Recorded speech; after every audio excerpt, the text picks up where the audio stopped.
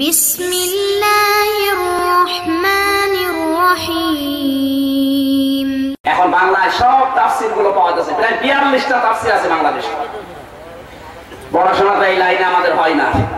রবীন্দ্রনাথ ঠাকুরের জীবনী পড়তে পড়তেও মাথা খারাপ হয়ে গেছে। লালনের জীবনী নিয়ে গবেষণা হয়, কয় মন গাঁজা খেয়েছে।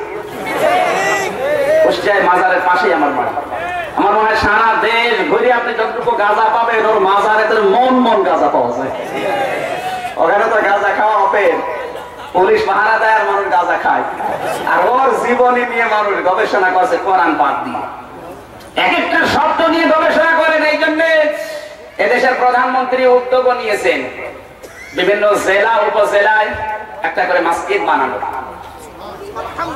একটু গবেষণা করে একটু খোঁজ নিয়ে দেখেন, কিন্তু বিভিন্ন জেলায় উপজেলায় কোরআনের একটা করে মসজিদ বানানোর উদ্যোগ নিয়েছে।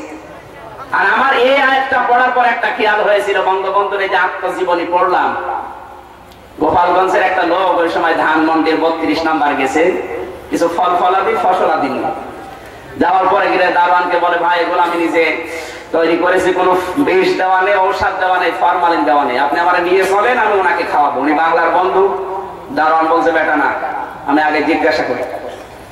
উনি হয়তো লেখালেখিতে ব্যস্ত ছিলেন, ডাক দিয়ে বলে, স্যার আপনার গ্রাম্য এলাকায় একটা লোক এসেছে ফলাদি দেবে।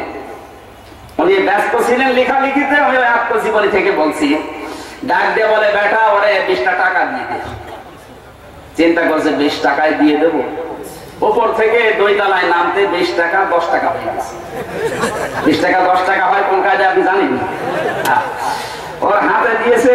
আমি বলে, না আমি এলাকার মানুষ, আমি তো টাকা নেওয়ার জন্য আসি না, আমি এসেছি এগুলো ওনাকে খাওয়াবো, আপনি আমার নিয়ে চলেন। ওপরে নিয়ে যাওয়ার পরে টাকা ফেরত দিয়ে বলছে, স্যার আপনি টাকা দিয়েছেন। বঙ্গবন্ধু বলে, বেটা আমি তো 20 টাকা দিলাম, কই আপনার দারোয়ান তো 10 টাকা দিয়েছে। উনি জবাই কামড় কেটে বলে, আল্লাহ যে দেশের 2 তলা থেকে 20 তলায় নামতে 20 টাকা 10 টাকা হয়, এই দেশ আমি সোনার বাংলা বানাবো। ইসলামিক ফাউন্ডেশন তিনি গঠন করেছিলেন 7টা কর্মসূচি দিয়ে। 1 নম্বরে জাতি কোরআন পড়বে, হাদিস পড়বে, চোর থেকে মানুষ বেঁচে যাবে। কোরআনের জ্ঞান যাদের ভেতরে আছে এদের যারা চুরি হয় না। আজও বাংলাদেশে যেই কয়টা অফিসার ঘুষ খায় না, পেছনে হাত দিয়ে দেখবেন ওরা কোরআন পড়া জানে।